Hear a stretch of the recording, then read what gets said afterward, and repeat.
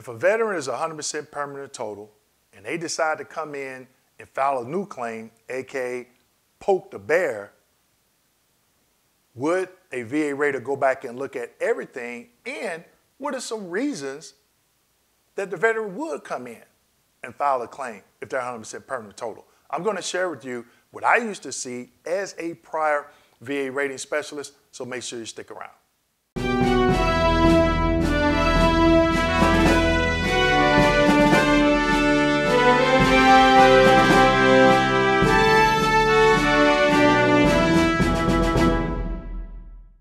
Hello and welcome back to my channel. My name is Dwayne Kimball, owner and founder of KMD89 VA Claims Consulting, United States Army veteran, and retired VA rating specialist. In today's video, I am going to talk about poking the VA bear if you're 100% permanent total and some reasons that I used to see veterans do so. But before we get into today's video, make sure you click the link below, pick up my new book, VA Claim Success. I know it's going to be a game changer for you as you go through the VA claims process. So today's video, poking the bear. I've heard that on YouTube. People leave comments in my live stream. They say, Dwayne, I'm 80%, I'm 90%, 100% permanent total. And people say, don't do this, don't do that. The rater's going to do this. The rater. If they never rated, or they don't know a rater and they ask them questions about rating, no one can tell you what a rater will do or will not do, okay? Now, one thing is true, the VA regulation applies to everybody, and it's supposed to be followed by all raters, but it's not necessarily done so, okay? Now, what are some reasons that veterans that are 100% permanent total will come in and file a new claim? One, they're 100% permanent total, but they have a chronic condition, and they've been fighting to get this chronic condition service connected because they know they're going to pass away and eventually die from this particular chronic condition.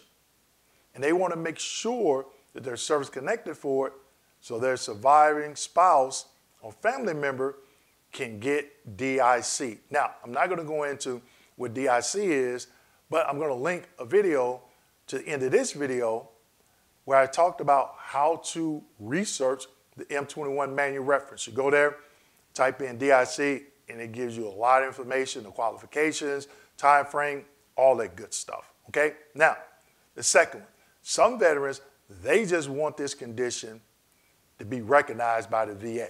And I've seen them say, hey, I served my country honorably, and I want the VA to recognize my injuries for doing so. Now, it's nothing wrong with that, okay?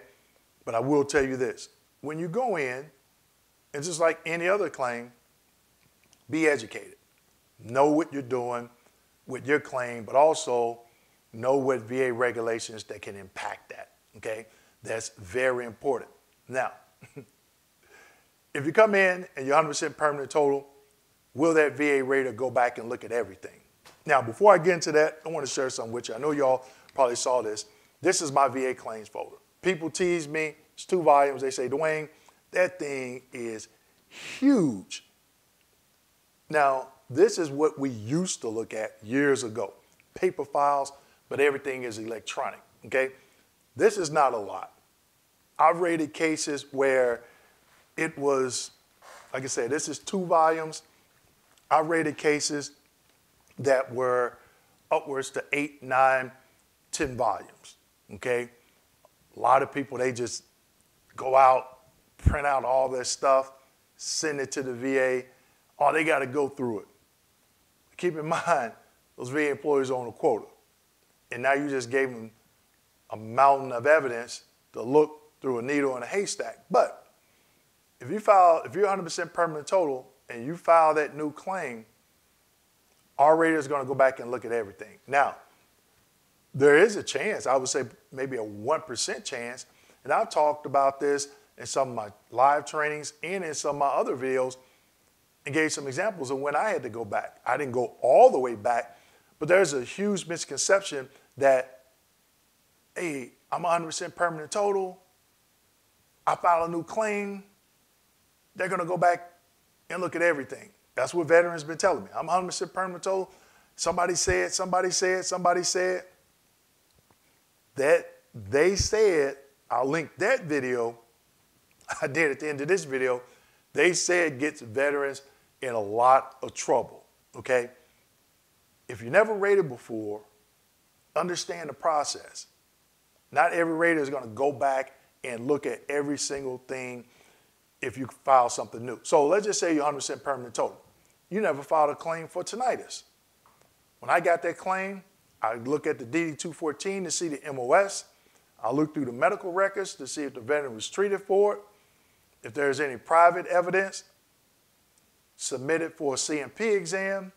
CMP exam comes back, positive opinion. I grant the tinnitus. I move on to the next vet. I'd have to go back and look at everything, okay? There was no need. Now, there could be some outliers out there that would cause you to have to go back and look, but 99.9% of the time, raters are not doing that, okay? So don't let somebody fool you or scare you. But again, if you file that claim, regardless of what percentage you're at, know what you're doing, okay? Now, last but not least, you're 100% permanent total, you file a new claim, whether it be an increase, something under the PACT Act, presumptive, or whatever, okay? And you get a call to report for an exam. Know what exams you're showing up for. I've seen veterans go in for an exam. That exam's come back.